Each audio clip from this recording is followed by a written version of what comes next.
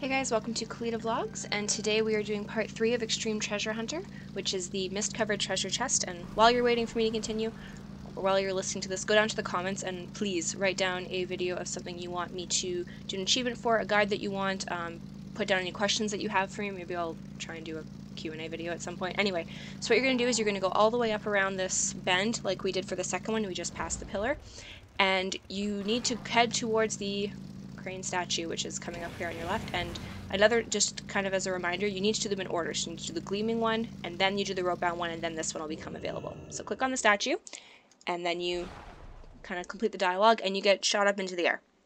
Now the mist, all of the ones on the platforms are the mist covered ones. So you only need one, but you can hit minimum 3. If you're very, very quick about it and you time it right, you can probably get up to 4 or 5. And the great thing about this is that when you get the buff, it's not like Levitate or Slow Fall where you kind of don't really get a choice into where you land. You can maneuver around. You can't go up or down, but you can maneuver around. So you click on the chest. That's it. There's the achievement for you. But like I said, this buff lasts for a minute. Take advantage of it and go around as many times as you can. It's quite fantastic. So, again, nothing drops from them as far as I know aside from timeless coins and lesser charms, but those are fantastic things to get. So I managed to get 3, and I was kind of taking my time so you guys could see how I did it.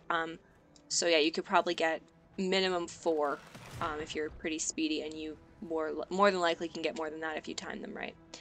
And then you will see shortly, because I don't actually make it to this one, you will drop, and you will get a buff that prevents all falling damage. So you'll kind of fall to your doom, but oh look, you're still alive. And that's it. Like and subscribe if you feel so inclined. Have a beautiful day.